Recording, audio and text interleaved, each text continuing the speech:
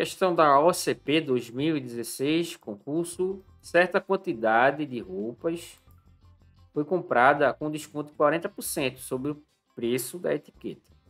Como o preço com desconto foi de R$ 600, o valor que deveria ter sido pago, no caso não tivéssemos descontos.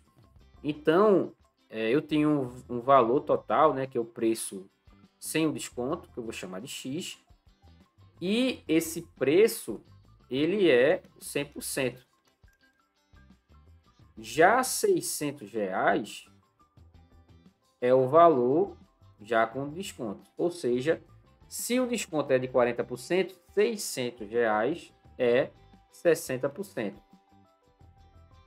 O desconto de 40% vai ter um preço resultante aí com desconto de R$ 600. Quanto será o preço inicial? X. Aí aqui a gente consegue verificar que esse valor vai ser aqui proporcional, né? Então aqui a gente vai ter que X vai ser 100% vezes 600 dividido por 60%. E isso aqui é o valor de R$ 1.000. Então, R$ 1.000, quando você tira 40%, você tira R$ 400. R$ 400 é justamente o desconto. Então, o gabarito aqui vai ser a alternativa letra E. O preço inicial sem o desconto equivale a R$ 1.000.